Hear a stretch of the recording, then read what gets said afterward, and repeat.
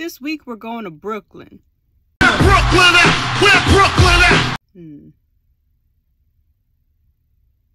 No, not that Brookland. I know it was a little intentionally misleading, but this Brookland's in D.C. The history of the Brookland neighborhood actually starts with the founding of the state of Maryland. The story goes something like this. The English, under the rule of King James I, took by force the homelands of the Powhatan tribe in the 1600s. These lands spanned the space between Massachusetts and Virginia. George Calvert, aka Lord Baltimore I, asked the king for permission to use these lands as a refuge for Roman Catholics. A few months after making that request, however, he died. The king granted Calvert's request anyway. George Calvert's son Cecil, the new Lord Baltimore, took over the tract of land which was now called Maryland after the king's wife. Cecil Calvert subsequently gave a tract of land to Ninian Beale.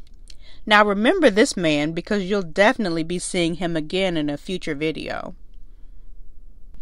When Nicholas Queen married Ninian Beale's daughter, he gained some of the Beale's land from the deal.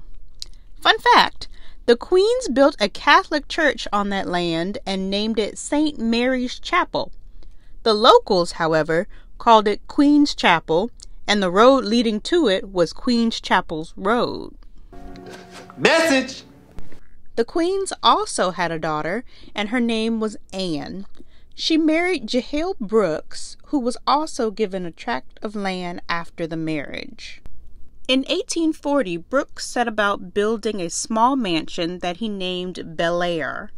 It is actually still standing in the same spot, even though some additions to the buildings have been made over the years.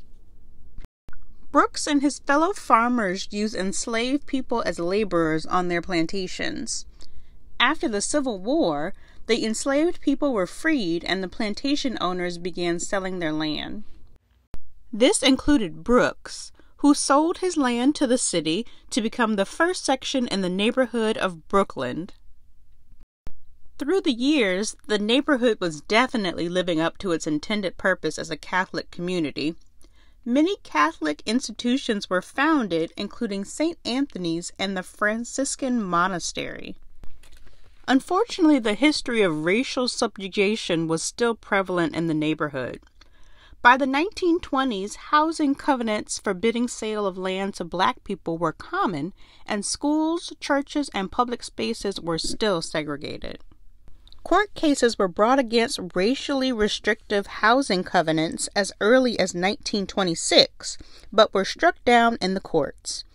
Finally, in 1948, the Supreme Court heard 2 cases against restrictive covenants, with Charles Houston arguing the case. The courts ruled that the covenants could not be enforced legally. Black residents began moving into previously restricted spaces in Brookland.